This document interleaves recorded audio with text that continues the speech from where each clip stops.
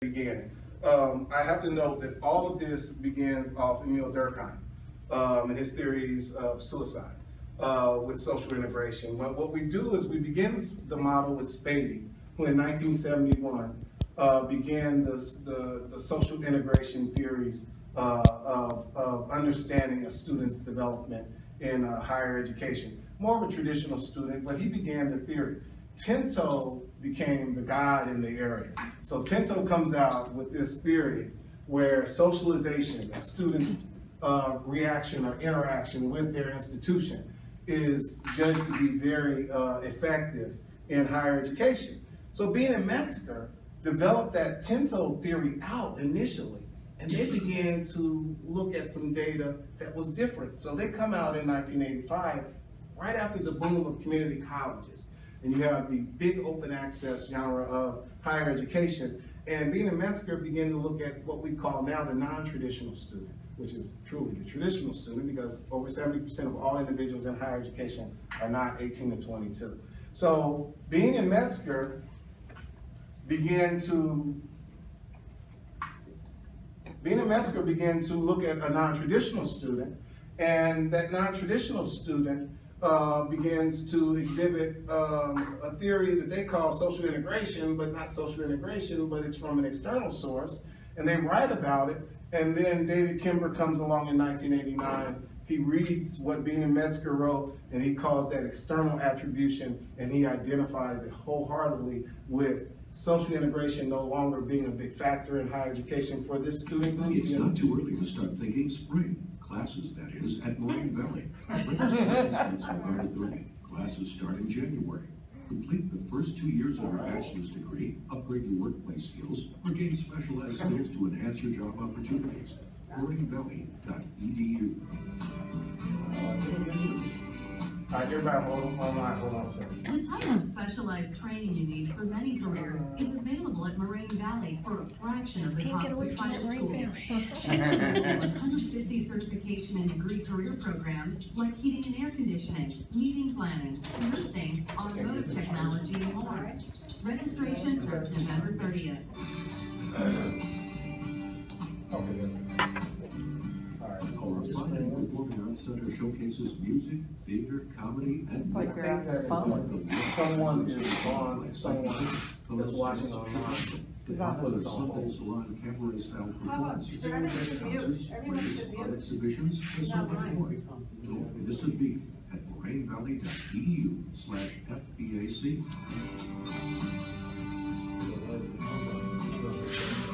If you're considering college or career change, or maybe both. All right, so everyone online, how do we know if they can see us or not? If they can hear us. They should be able to hear us. Yeah, they should be at the microphone. Hey, Jermaine, can you hear me? He's got his muted. Okay, whoever it was, they turned it off. They Now. turned it All off, right. yeah. Okay, excellent. Wherever you are. Send Ray the bill. Yes, definitely. They got a free commercial. All right, is everyone there? Let's just assume everyone is there. Okay, excellent. Everyone is there.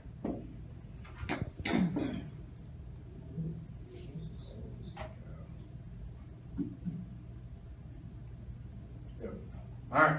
So if everyone's there, I'm going to pick up right where I left off at. So Bean and Metzger come up with this factor that they're beginning to measure onslaught of students in the higher education. These students are non-traditional age. They're adult students above the age of 22. They have jobs and family and lives. And what Bean and Metzger are beginning to identify for the first time is that there's an external source that is affecting these students directly, their persistence and the cost benefit of this education to them. And no one's looking at the student because everyone's paying attention to that 18 to 22-year-old student.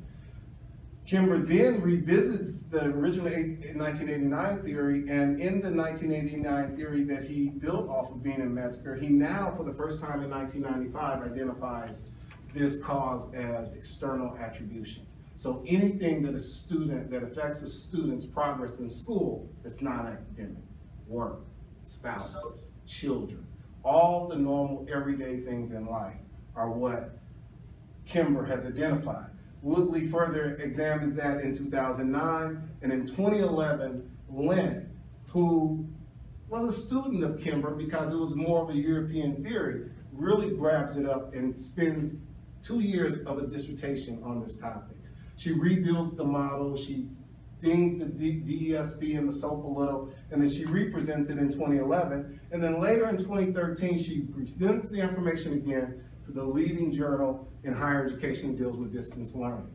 And since then, she's kind of set the pace for this theory in higher education in dealing with Kember's original model and his DESB.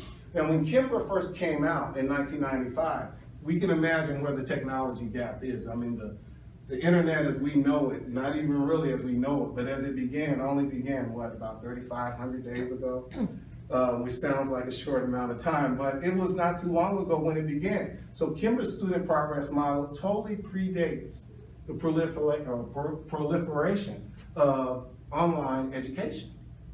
So now the access that students have, it didn't exist when Kember originally did his distance education study. So now what I argue in this dissertation is it's time for us to take the measurement with an American audience using Kember's model just to see if we can validate it or see if there is any value in it. One of the major reasons driving this study for me is bringing in developmental education with distance education or online learning. Over $3 billion each year is spent on developmental education, on college readiness. Can you imagine if, for this study, which only cost about $20,000 to put together, but the students, if they had paid for the courses, would have paid over $300,000 worth of tuition. Can you imagine that cost basis? $20,000 to put this together, $300,000 for them just to pay for tuition to go to a community college at $100 a credit hour. Tremendous amount of savings. So imagine if developmental education was online, was available with support for all students. I can imagine that we could take that $3 billion and pull it down. So the information that we would derive from this study would have to at least set a base for understanding of whether developmental education online works, and we use that by using, we analyze that by using Kember's model to answer the question. So the significance of the study is student persistence is a critical issue in higher education, whether we're looking at it from a monetary value, or we're looking at it from a time cost basis where students are rotating the same courses and not being successful, or we look at the 30% of students who don't even show up for those type of courses. Student persistence is critical in higher education. Institutions lose millions of dollars each year just from students not persisting. Relationships among the student perceptions, characteristics, and students' persistence is important. This is how we measure whether a student will be successful, at least in this model. The application of Kember's 95 model to e-learning and student retention is important in that I do believe, as we will find in the results section, that there's a lot of value to the desk. There's a lot of value to the SOAP. Maybe not so much value in the way that it's been analyzed by Lint, but that question is still out there. We'll see a little later. Future use for increasing student persistence and retention, those issues are needed. We need those to drive home so that policymakers that are making data-driven decisions can understand the importance of using online education as a tool. So as a part of the problem statement, look at Kember's student progress model. It was originally developed for distance education, which was the precursor to the e-learning environment. So a lot less students had access to e-learning, and therefore we can get a much better sample now. The lack of association of student perception, student performance, cost-benefit analysis, and student persistence in higher education now is large.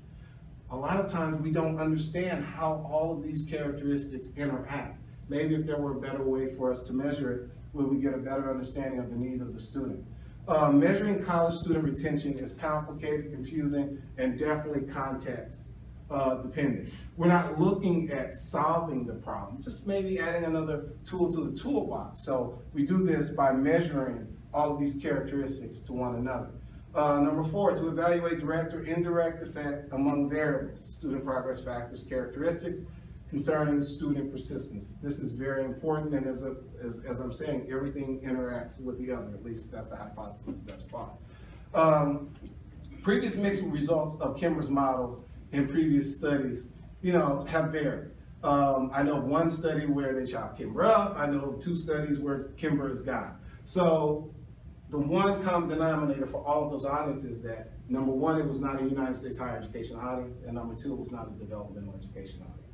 So we thought it would be interesting to look at those factors and combine them there. And then finally, since primarily we're using a model developed in 2011 by Lint and reapplied in 2013 by Lint, we're looking at the specific model as developed out of Kember's theory by Lint with the combination of the SOAP and the DESP.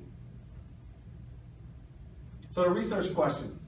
All right, so we had 3 research questions that we wanted to use. So primarily what we did was we decided, or what I did, I should say, is I decided to use the research questions as posed by Lint, but altered, all right, to my audience and to the direction that I wanted to go with the study, keeping with the modernization of the study for online students. So is there a statistically significant relationship between student perceptions?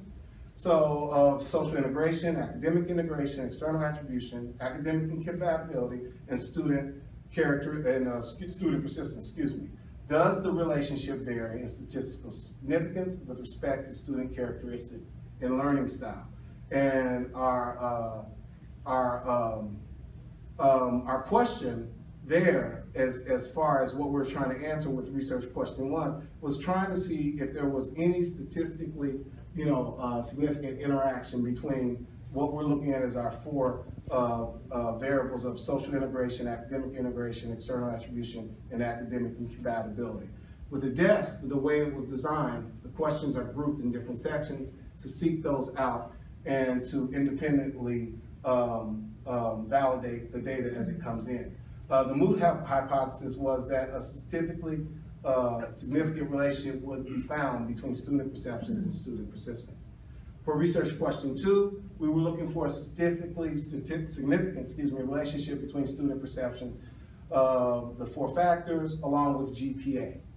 And then for question 3, we were looking for the same, but we were mediating between cost benefit.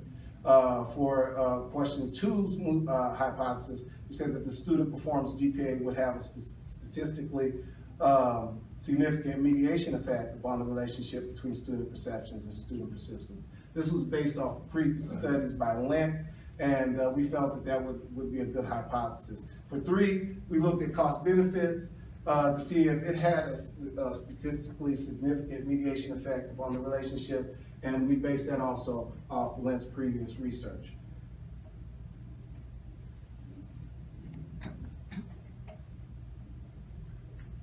In the literature review, we looked specifically at persistence in e-learning.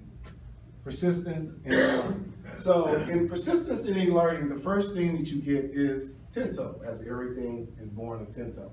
But once you leave Tinto, you get Bean and Metzger, you get Lint, you get a lot of Kember, you get some multiple studies with Kember, you get Kember using the DESP and the SOAP, 4 other studies. So you get a level of understanding of the theory of persistence in e-learning.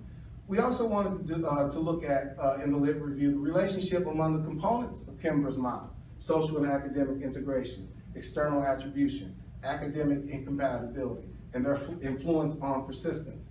One thing that drew me initially to the study was the fact that external attribution in all of the studies by Kember and in all of the redos using the DESP had always showed a significant influence on all factors.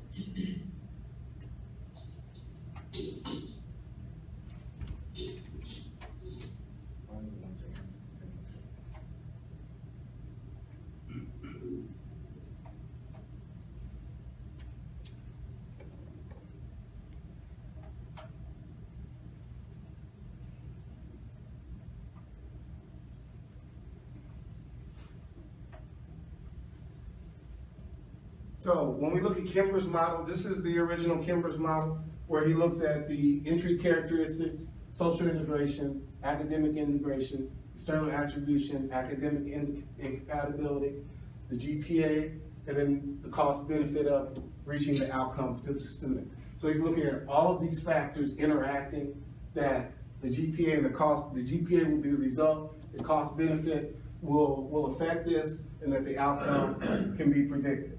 So that's what we're looking at when we're looking at Kember's model. But what he's found, and what others have found in looking at Kember's model, is that you will find some type of effects. This is the interactive screen. All right, so that you will find some effects with academic social integration, with these entry characteristics, with academic compatibility. They vary depending on the study, but the one thing that is always present is that external attribution will have an effect on student performance. So the methodology, research design, was based on a post-positive worldview, reflects the need to identify and assess the causes that influence an outcome. That's quantitative research using the survey, sample, population, data collection, and analysis. Sampling and population, the sample size was 520 community college students.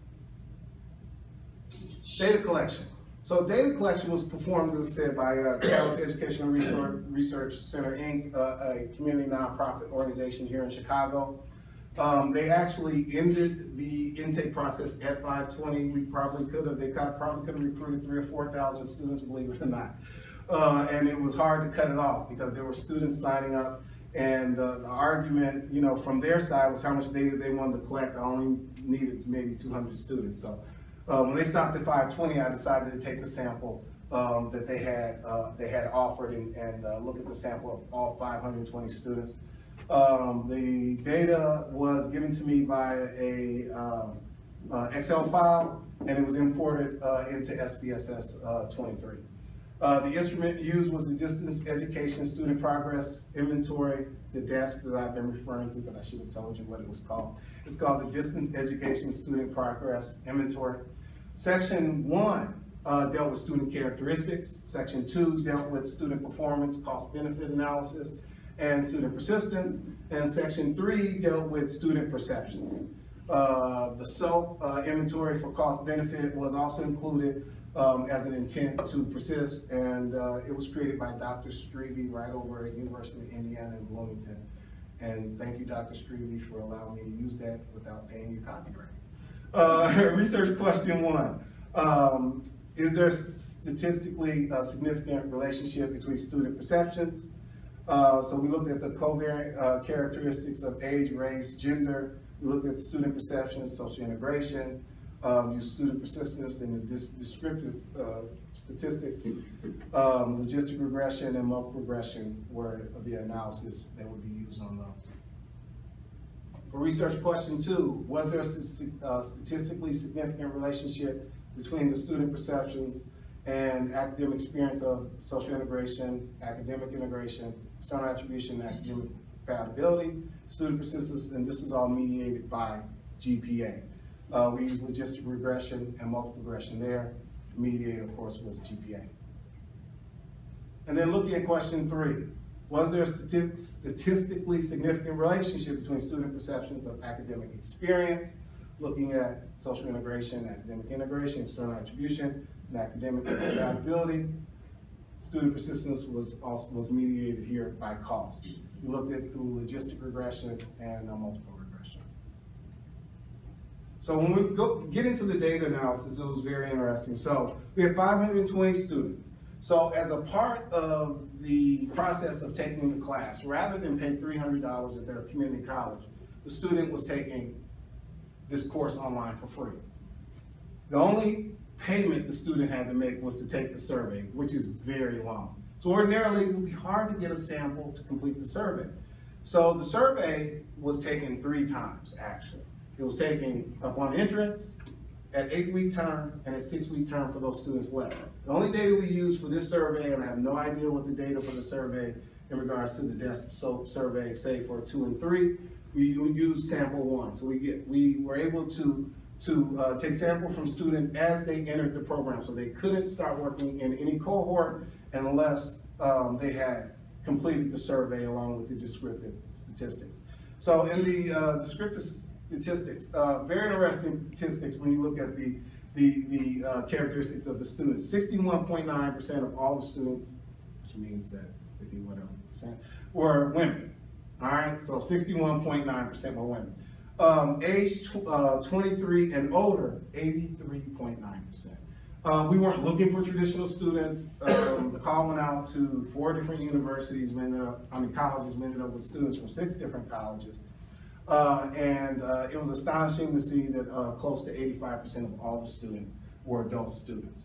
In relationship status, single, 33.5% of all the students, married, 29% of the students, steady relationship, 21.2% of the students, and divorced or separated, 16.3% of the students. So what that tells you is that right at 50.2% of the students were in either a steady relationship or were married. Previous online experience, this data shocked me, number one, because even in this day of age, 77% of the 0.1% of the students had never taken an online course. Never, ever taken an online course. So it was very interesting, number one, that they were able to take the online course and that they would even consider it an option. Was it the monetary value? Was it other factors? It'd be interesting to look at the later data and find it out. But 77.1% of those students did not have any online experience. As a part of the survey, learning style was recorded. So 15% were visual, 55.4% were audio, 23.5% were reading and writing, and 15.4% specified kinesthetic as their preferred learning method. It was surprising to see that audio was 55.1%. It was just shocking to see that, but that's what was there. Race and ethnicity, which was a very interesting question. 50.3% of the students were white, 35.9% of the students were African American, and 9.6% of all students were Hispanic.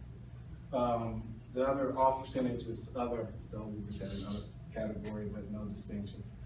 Employment status, 24.6% of the students were full-time employed, 39.0% of the students were part-time employed, and 36.4% of the students were unemployed, where school was their primary employment.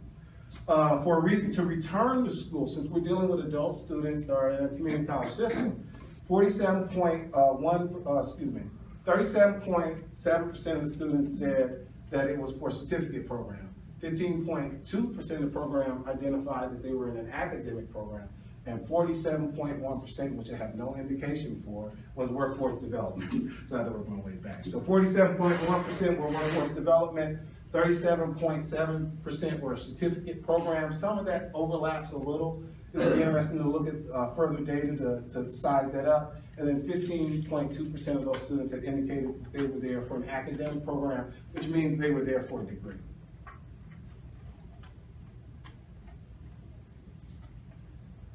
So, as we get into the discussion and suggestions in regards to research question 1, basically these are results. Hypothesis research question 1 is partially accepted and rejected.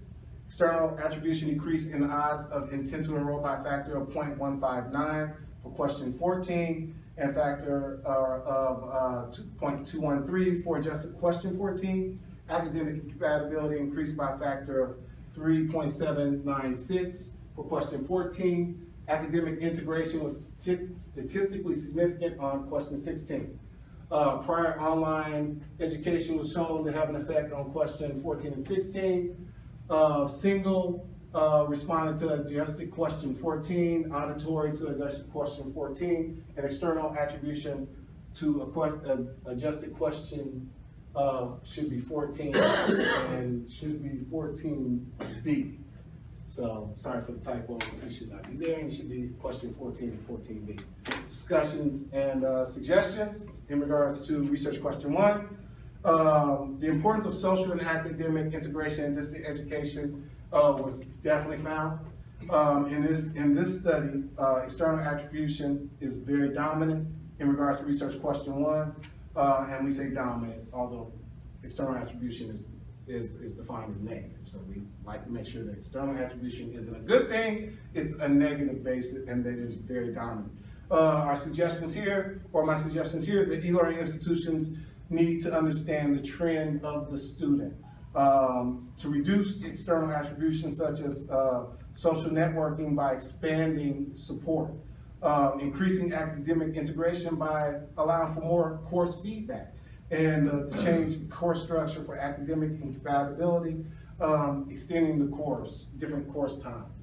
The bad thing is that, the one thing that I did not like about the study the CERC performed was that it was relegated to a 16-week course schedule. That was not good in that students were locked in when it was going to start and when it was going to end. What we found is that 35% of the students continued it even after the 16-week program, even without support. And what we also found is that 60% of the teaching and learning actually took place online between 9 p.m. and 3 a.m. We found that to be very consistent through the entire cohort. So what we learned specifically is that, yes, external attribution is a huge problem in that students respond to a classroom that they can develop on a time frame that works for them. Logistic regression, multiple regression, hierarchical logistic regression. Sorry about that. Are covered on these next two charts. For social integration, no mediation by GPA in table 25 of the dissertation or cost benefit, table 27 of question 14. No mediation by GPA on table 26 or cost benefit on table 28 of adjusted question 14. For academic integration, there was a strong, significant Pearson correlation with question 16 at the level of 0.000, I do believe. Is that 0.01 or 0.000? It was 0.000. Okay, it was 0.000. Sorry about the misprint. It is significant at the level of 0.0. That's yeah. All right, and that is shown in table 14. Thank you, Dr. Ward. Multiple regression showed a significant effect on question 16, B equaling 266. That was also noted in table 21. No mediation by GPA was shown in table 25 or cost benefit in table 27 based on research question 14. No mediation by GPA is shown in table 26 or cost benefit in table 28 of adjusted question 14. For external attribution, strong, significant Pearson correlation with question 16 at the level of 0.000 also for table 14. Logistic regression showed a significant effect on question 14 of the OR that equaled 0.159. That was shown in table 20. Significant effect to adjusted question 14 in the OR for 214. That was shown on table 20. The hierarchical logistic regression showed a significant effect on question 14, that was shown in table 22, and a significant effect on adjusted question 14, shown in table 23. The hierarchical multiple regression showed a significant effect on question 16, that is shown in table 24 of the dissertation. Mediation by GPA and cost benefit at the level of 0.01 was shown in tables 25 and 27. And that was for question 14. For adjusted question 14, mediation by GPA at the level of 0.01 was found, and by cost benefit at the level of 0.05, and that was shown in table 28. For academic incompatibility, a strong, significant Pearson correlation with question 16 was found at the level of 0.001, shown in table 14. Logistic regression, a significant effect on question 14, or 3.796 on table 20. Hierarchical logistic regression showed a significant effect on question 14 in table 22. And the mediation by GPA and cost benefit at the level of 0.05. No mediation by GPA or cost benefit was found for adjusted question 14. On research question 2, the hypothesis of mediating effect on GPA on the relationship between student perceptions and student persistence was partially accepted, a partial mediation effect of the GPA. Also, discussion and suggestions, GPA and persistence needs definitely to be explored with the relationship between the two. It could be further explored by looking at Woosley 2009, Davis 2010, Lint 2011, and Lint 2013 actually. Also the direct effect of GPA and the partial mediate effect. I would also say look at Lint 2011 for further development of that theory. But based on the results of research question 1, GPA can be increased by an increase in direct academic feedback, encouragement and support, allow for a flexible, what we call self-directed timeline to better serve students' external demands in the course. With each research question, looking at external attribution is a way to solve a lot of the problems, or at least lead best practices in serving this demographic. In the research question 1, the hypothesis of mediating effect of cost benefits on the relationship between student perceptions and student persistence was partially accepted. Cost benefits and persistence, Tinto, Strebe, Stewart, yet the significant relationship among external academic incompatibility and cost benefits was exhibited. Implications and conclusions in regards to e-learning. Kember included external attribution and academic incompatibility as a harmful factor after 1995. Bean and Metzger have further studied it. Lint has studied it, Woodley, and definitely my research here calls for more study of that particular model of Kember's theory. Also, I think it would be interesting to continue an update of the model itself to the audience that we're dealing with, which is an adult student in higher education, and to maybe tinker with the model a little more in regards to developmental education, understanding some of the large interest needs of students that have a high end of external attribution that could be a harmful factor in their education. External attribution, as I said, was found to be very significant to most scores of student persistence. Reflecting on the current stream of e-learning environments, such as the ease of access for students, could be a helpful factor. Time management due to multiple obligations of student, more external attribution. Academic incompatibility and academic integration could be affected by open due dates, year-round courses that start when the student is ready, not necessarily on a traditional semester basis, which is horrible. Flexible coursework, constant feedback to students, and the support of students' performance. All of that had to do highly with academic integration and incompatibility. GPA was the encouragement of the student performance by increasing appropriate academic environment. One thing that we understood about students in the dev ed sector is that grade wasn't as important. What students wanted was the competency to be able to pass the compass test. So we talked to the compass test, which is, kind of a side note to higher education, to maybe look at teaching to the test rather than teaching that material so that the student gets what they need and not necessarily everything you want to give them. Implications and conclusions in regards to dev ed. We understand that there's a significant gap in the research literature regarding the nexus of dev ed, e-learning, and student persistence. One thing that we definitely found, and I made sure I checked and checked and checked, and even to this day, no other institution of higher education has taken the entire developmental education, college readiness core, and made it available online with support. No one has done it with all the courses. Individuals have done it with a course or several, but not with the entire suite of courses. This is a great data collection of students in an area that has no original research. The assumption I hypothesize in higher education is that e-learning as a delivery method for dev ed students has just not been conducive to what higher education has looked at. That these students, because they have specific needs, would not be a good audience to try this on.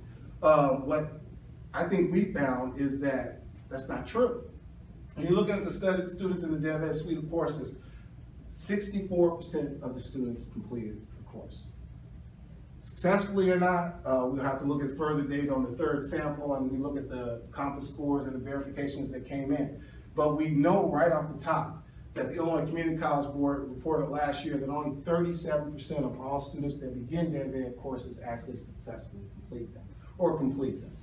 So when you look at even 30% of those students don't even show up to take the courses, I'm not saying that necessarily we'll always have a 64% success rate, but at the cost of delivery, it's definitely an idea to look at for future research.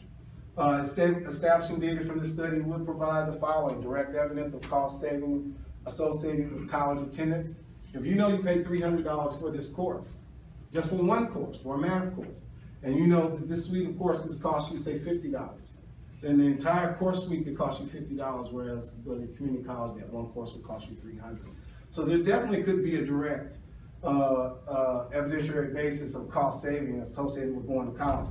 Number two, predictive measures associated with student retention in online-based courses could be significant. Not that we can just look at student A, B, C, and D and predict that they're going to successfully complete and F and G are not, but that we at least understand the trends that lead a student to completing or that fight against a student completing. Recommendations for future research. Sample pools from e-learning institutions. The more sampling, the better. Administrative faculty and staff perspectives for student perspective in e-learning, making student, staff, and administrators alike understand that because a student is online, it doesn't mean that they don't require a student experience. Understanding and develop that could have a large impact on social integration in regards to student and lessen the external factors of external attribution. Examine and compare tailored programs, hybrid and traditional courses for student performance. Look at the online cohorts. Look at the on-ground cohorts. Compare apples to oranges. Sometimes it's a good comparison. But understand that e-learning is not necessarily a replacement for on-ground. It's just another tool in the toolbox for higher education. Continue examination of student persistence in this study. Continue the examination of the DESP and the SOAP. I think that those both measurements instruments are good measurements to help to understand these factors in regards to student development. And elaborate on the definition of truly what student persistence is. Is persistence going from class 1 to 2, or is persistence continuing on with an academic track, or continuing on with a workforce development track, or continuing on with a certificate track? What exactly is persistence? Are they persisting because they're there, or are they persisting through a program? Limitations, non-random, this study was very non-random. Sample of students that were actually offered just as an alternative to the traditional courses. Some students may select online courses without original intention. With these students, they weren't intent on taking these courses online, but it was offered to them, and they said, it really fits in with my schedule, and the cost is exactly right. So let me give it a try. The learning style here was self-assessed by participants. So by allowing the participant to go as slow or as fast as they wanted to in the program adapted to the style of the student, and that showed a high rate of retention for students, because they liked the way that the system was run. The DESP inventory is mainly focused on student perceptions, thus the survey exhibits a lack of identifying the e-learning environment. So the DESP looks mostly at the characteristics and the perceptions of the student, but maybe we need to do a better assessment of what teaching programs online is, definitely the development of the pedagogy in online learning environment. One size definitely doesn't fit all, because you can teach students in the classroom doesn't necessarily mean that that translates to online learning. The study may not be generalized to other e-learning students in other locations or having other values for their education. I would agree with that. It is a limitation, although previous students were business school students, religious school students, nursing school students. They were definitely not developmental education students. So I would say that even though that is a limitation, I don't know, with more study in the subject, it may not be anymore. My references, I'll list 4 major references: Kember, 89, Kember et al., 95, Lint, 2011, and Tinto, 75. That concludes my defense of my dissertation.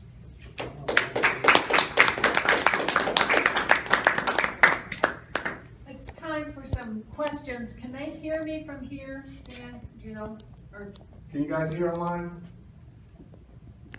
can you hear from here? Yeah, we can hear. Okay, good, thank you. This is Kathleen Carlson. I'm going to first offer if Dr. Ward or Dr. Thompson have some questions first. Unless you go. Okay. This is Kathleen Carlson speaking. Dan, just as a preface for, I think, the rest of the audience here, we've had the opportunity to look at your inventories and your instruments. How do you explain external attribution to somebody who has absolutely no idea? It's a good question. Good question, Dr. Carlson. So, for Kember, external attribution began with the thought of you take Tinto's original thought of social integration as being important for a student in higher education, the 18 to 22-year-old student. The more integrated they are into that system, into that university, into that college, the more likely they would be to succeed.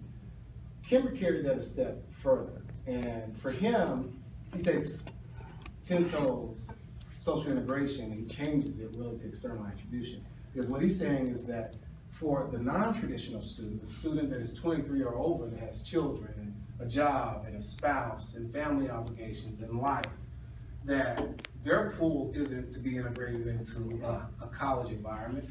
Their goal is to get through that college and move on to the next step. So college for them is just another part of their day, as opposed to being the central part of their life, as Tinto was trying to integrate more minority students, say, into, you know, an all-white campus. Here, Kember's saying, okay, you have students on campuses designed for 18 to 22, but they're not 18 to 22. So how do we look at the needs of those students? And it's from a distance learning perspective. So those students are definitely not socially or less socially integrated into the higher education environment. And by looking at the 4 factors that he looks at of social integration, external attribution, academic incompatibility, by looking at all of those factors, what he does is he seeks to look at a measurement so that he can understand what is the push and the pull for that student. So, but the external attribution is more what the pull is from the external environment? Is that Yes, how you well, yes, the external attribution is the pull from the educational environment back to the normal everyday environment. So one of the specific questions that Kember poses in the desk is, does spending time with my family take away from my study? Or does my employer encourage me to study? Or, you know, I talk with my family about schoolwork. So what it does is it tries to build a level of understanding of what the interaction of that student is with their personal environment, and it's really less academically formed. It's really more of the studies that I looked at that, to me, you know, at least my hypothesis was this is realistic because it's asking about the student environment, not necessarily their perceptions to the academic environment, rather than starting with the academic environment and working to the student. So given that, what is your then conclusion, the fact that external attribution, that factor as measured on DES, proved to be significant here, it was significant in Lint, who did not have an e-learning, and it was significant with Kember back in the late 1990s with the distance. What does that tell you in terms of the 3 very different environments, and yet that same factor proved to be, I think, probably one of the strongest predictors, if I'm reading it correctly? It is. So I think it all comes together kind of after Spellings comes out, and we're re-looking at higher education, and we're evaluating it, and the National Center for Educational Statistics begins to look at current data and data as far back as they can go, and they're looking at from the 80s when all of a sudden with this explosion in higher education, you know, the 18 to 22-year-old traditional student is no longer growing. Growth in higher education is an adult students that are coming back for certifications or for more degrees, etc. So they began to look at that explosion, and it's not that anyone wanted to ignore that, it's just that no one knew it existed until recently. So now that higher education is beginning to understand how to differentiate between audiences, although they're serving the same pie to all that audience. You know, sometimes your audience want a bigger piece of the pie or a smaller piece of pie, and the external attribution has a big basis to that. So it's an important factor with adult learners, it seems, no matter, I mean, it's transcended a generation of time as well as the environment of learning. And actually, I'm hearing you correctly. and yes, and it's actually become even better received in that higher education is catching up to the curve now. So what are they doing? They're doing year-round start days. They're doing cohorts that run 8 weeks and that follow each other rather than in a traditional format. They're basing, course pay on different parameters, experiential learning. I mean, so higher education is catching up with the adult student, but it's catching up maybe because it realizes that the adult student is the only growth opportunity. I've got 2 other questions, then we're going to give it to Dr. Ward here. I know that, and I don't want to get people in the weeds about, you evaluate the models, the predictive models with the R-squared, okay? And this is what I don't know. Did the models you worked with, this 520, was it better predictability than what Lint found? Do you know, off the top of your head? Or is it about the same? It was about the same. Okay. It really was about the same. It really was about the same. I think the one place, and we're going to rerun some numbers next week, but the one place where we kind of got in the weeds was, and something that I would look at, and it'll be interesting comparing Lint's peer-reviewed study to her dissertation, which was looking at the same sample but a different measurement from that sample. So rather than sample 1, she's looking at, measurement 1, she's looking at measurement 2. When she looked at it there, if you look at her peer-reviewed article, she only used 5 different regressions. That was it, to get to the same conclusion. So I think she simplified the method. She cut a lot of the middleman out. She left that adjusted question in there, which is, I know where we've had a lot of angst at, where you take really good data and then you merge it with this data and then you massage it a little and then you get out to this outcome and you say, oh, I have this terrific plan. And it's crazy, it's ridiculous, and I didn't like it. I committed to running it the way that she had done it just to see what the outcome would be, to see if I could validate the model. I think that the DESP is definitely validated. I think the SOAP is definitely validated. I think that the argument is out there on future research on how you evaluate the analytics of it. And with that, I'm going to ask this question. If you had, knowing what you know now, if you had to do it over again, what would you do differently? Or if anything at all? I honestly would better prepare my dissertation committee for what I was going to do, and then I would do it. Now that I've done it, I've seen the flaws of what Lint has done. But see, I've done it now, so I'll talk about it. I have it in chapter 5. I'll verify it, and we'll talk about it in chapter 5. I think that Lint discovered haphazardly that the model's predictive and the model's good. But some of the regressions that she ran and how she arrived at her data is quizzical to say the best. So I think that her analytics of the data is very flawed. I think the model is very good, and I think that Kember and external attribution will be understood by higher education in years to come, because that is one of the biggest contributing factors to student success. Not necessarily academics, but that external stuff that happens outside the school doors that the school doesn't act like it has any relation to. I actually have a question. Go ahead, Dr. Thompson. Related to that.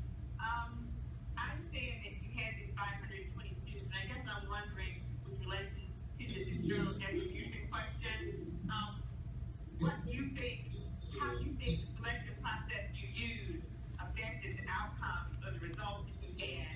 And if you use a different selection process, how you might end up with different results? And I guess what I'm thinking about is, you look at community college students in the Chicago area, right? Yes.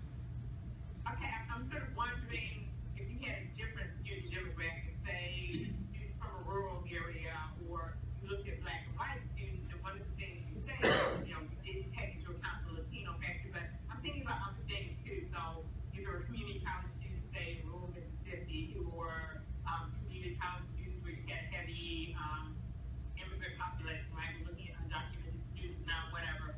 So I realize that's not what your dissertation is looking at, but do you think if you had used a different selection process, that into account some of these factors, you might have ended up with a different outcome or result?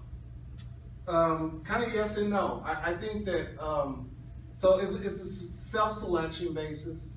Most adult students have a little more knowledge of higher education than traditional students.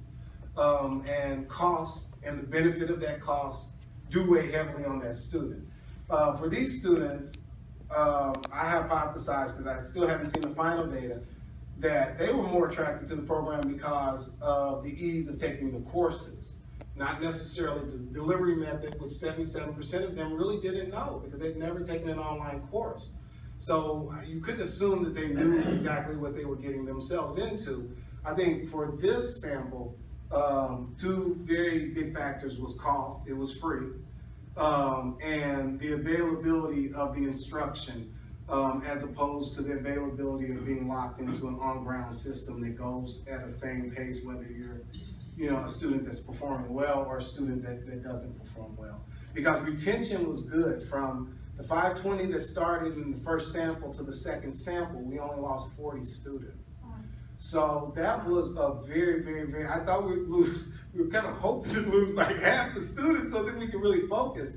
And when the numbers stayed so high, what we found— Excuse me, would you repeat that number again? We lost 40 students, so we had an N of 480 for the second sample. And these are students that would have had to log in at least every 3 days or they were pushed out of that sample for the survey. So we are talking about students were on, the analytics will show they were on a lot, that were taking instruction, that were asking for help. We cheated a little in that these are students that were concurrently enrolled in community college. So the first point that we sent them to was their teaching and learning center, tutoring center on their campuses. And it was surprising to see how many of them didn't know that existed. So, because they weren't taking this on campus, they were looking at different ways of support. Khan Academy, tons of existing things that were there. So I think, Dr. Thompson, to bring your question home, I think that it was a motivated student population due to the cost and definitely to the proximity of the information and understanding that they were going at their own pace. If they could finish the entire 79 levels in 2 days, then God bless them. But if it took them 12 weeks, they also had that time. Thank you. You're welcome. Elijah? Daniel, yes, I have a question. And this is really a question about Kember's role within the discourse. If Kember's model was the first to really draw attention to external attribution, then why do you think his model has gained so little support in research on higher education? And this is in light of the fact that you said things are changing now, but why is it that there has not been much attention drawn to Kember? Can you speak to his place in the canon, so to speak? So Dr. Kember, I was lucky to begin email correspondence with Dr. Kember. He's at Open University in Australia. And his first comment about his whole theory was he's totally beyond it. It's so old, it doesn't matter anymore. He honestly said this. And, he didn't want to elaborate, but basically what he said was this was in the 80s, it was a European audience. American United States higher education didn't believe it. And now, as they catch up to the European model. Didn't believe what? They didn't believe that external attribution, his theory, would replace social integration as a big determinant factor in persistence in online courses. Matter of fact, when they were doing it, so if you look at the European system, distance education prior to the internet was a big deal. Hybrid learning, going off of a traditional format, kind of how we established in higher education, that has been the same until recent years. So they had a head start on us. But what Kember really thought, and what I found, and what I also kind of buy into, is that it wasn't that Kember's model was bad. I don't think Kember places much significance on Tinto, that his model is basically Tinto for a different audience. And if he had explained it like that, I think the American audience would have gotten it, because everyone knows what the heck Tinto does. So when I said it like that, he said it was simplistic, but I said it was true. So that's kind of how our correspondence ended. But I told him that I thought he should have just said it's Tinto on steroids for an online audience. But to him, online education is bunk. So it's interesting to see it, but I think as higher education goes on now, with the proliferation of online learning in higher education, the true only growth industry in higher education is online. That institutions now that are going to be judged on outcomes, based on their outcomes, especially for all these online students, they'll look more at that external option as an issue for persistence and retention specifically. Thank you. Who would you say has mounted the strongest critique of Kember's work, Kember's model? I would say Woodley did. Woodley did a sample of about 120 students. I think they were business school students. It was a European study. So it was still, so when you run across Kember's, you see some things where individuals played with the desk, but they didn't use the analytical tool that Lint used. So the desk, if you were to just do a lit review on just the desk, distance integration inventory, you will find a lot of research using the desk. It's been found to be very credible. People just tend to use a different analytic tool for it. So it's there. When you say a different analytic tool, Maybe just a simple Pearson's regression, a hierarchical, but none of the adjusted questions, and trying to replace a lot of zeros and ones and get to a different factor and this, that, and the other. Lint was very complicated with what she did. I understand what she was trying to do. Once I tried to do it, I really understood what she was trying to do, and I think it's darn impossible unless you're a statistician. I don't even think many statisticians can totally get it. But I understand what she was trying to do. She was trying to validate the model by running through all these regressions, and she kind of got lost in the weeds. The desk is a very credible tool. I think that higher education in the United States will look for all